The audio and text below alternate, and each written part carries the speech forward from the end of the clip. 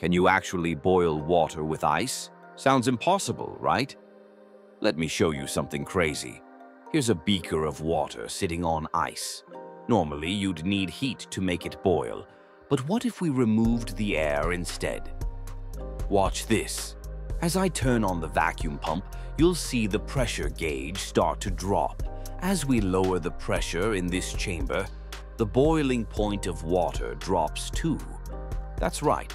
Under reduced pressure, water can actually boil at room temperature. Look closely. The water is starting to bubble, even though it's sitting on ice. This is a perfect example of how pressure affects boiling points. At sea level, water boils at 212 degrees Fahrenheit, but in this vacuum, it can boil at just a fraction of that temperature. It's all about the science of vapor pressure. When we remove the air, we're allowing the water molecules to escape into the air as vapor, creating bubbles. Isn't that wild? So, next time you think about boiling water, remember?